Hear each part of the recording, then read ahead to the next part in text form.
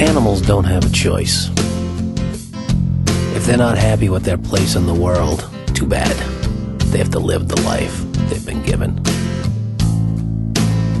Humans, on the other hand, don't have to. We have a choice. If you don't like your place in the world, you can get off anytime you want. Suicide. That's right. You don't like the way your life's going, you don't like the way you are in the world, anything around you, you can check out anytime you like.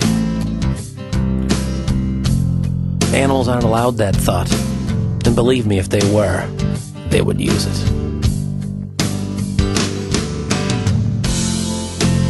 There'd be a lot of dogs and cats owned by assholes who live in high-rises diving out the windows. Zebras, if they even had remotely that thought, would take a look at themselves and go, what the fuck? Black and white, the green and brown world. Oh, this blows. I'm just gonna jump in the river.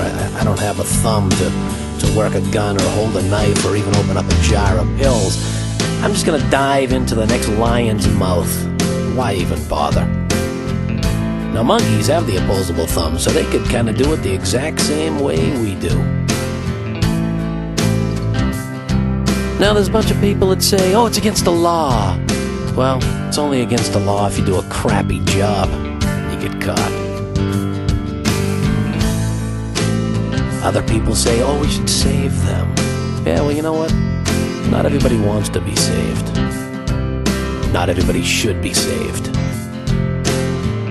And who are we to force our will upon them? I mean, isn't that one of the joys about being a human? Freedom of choice?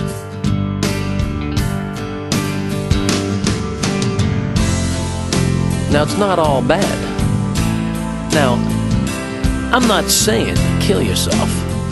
But if you're going to be an idiot and do it anyway, it's no sweat off of my back. There's a lot of good that could come from it. A little bit of bad thrown in.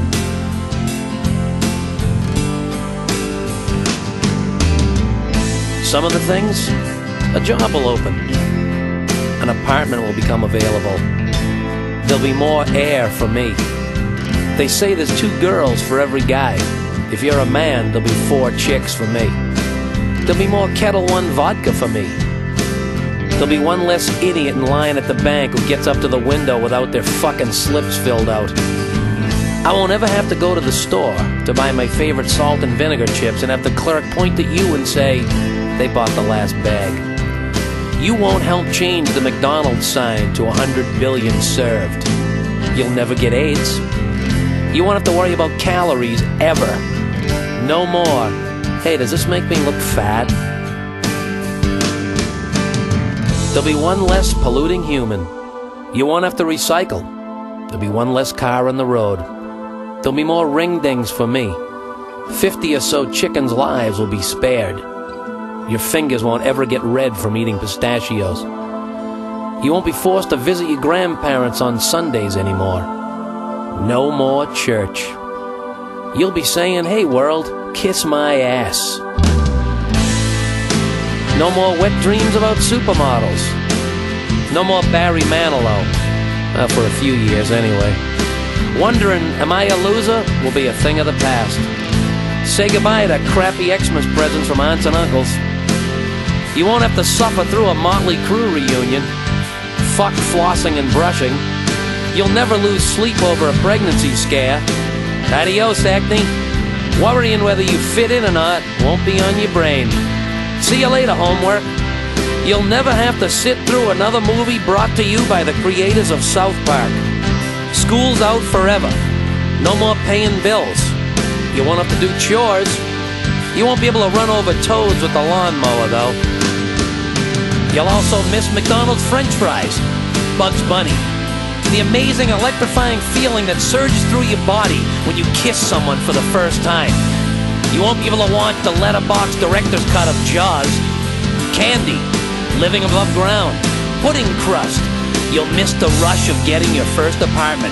Getting to the point in your life where you can tell your parents to fuck off. I gotta make my own mistakes. You did. You'll miss sex. You'll miss thinking about it, looking for it, sex by yourself, sex with a partner, sex with multiple partners. No more summer nights that seem to go on forever. Roller coasters, naming your kid the name you always wanted, making a difference in the world. You'll miss the experience and pleasure of hallucinogenics, watching your neighbor's wife change clothes with her blinds open, a lifetime of masturbating, watching your favorite team sweep the series, music, you will definitely miss music. Trying to sneak into your house drunk 3 hours past your curfew. You'll miss the blaze and glory of the 4th of July fireworks, the taste of Captain Crunch.